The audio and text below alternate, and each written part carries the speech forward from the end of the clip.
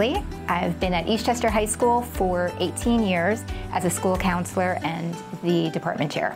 My name is Janice Chrissy. Our program is a traditional college prep program.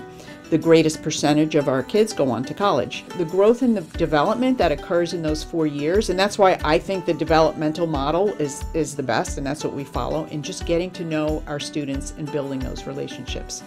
It's a privilege. It's all about your grades in school. That is the most important factor. Strength of transcript. I would say that I am incredibly impressed by our academic opportunities.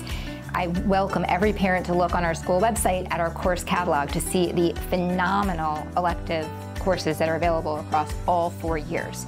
We have opportunities for students to take coursework at the appropriately challenging level for them in every subject area. We have college credit courses, advanced placement courses.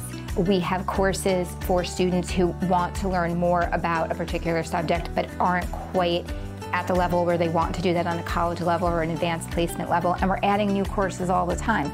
We added college credit anatomy and physiology this year, and it has been phenomenal. Students are so excited about it. We had more requests for it than we were even able to accommodate in year one, so we're hoping to expand that.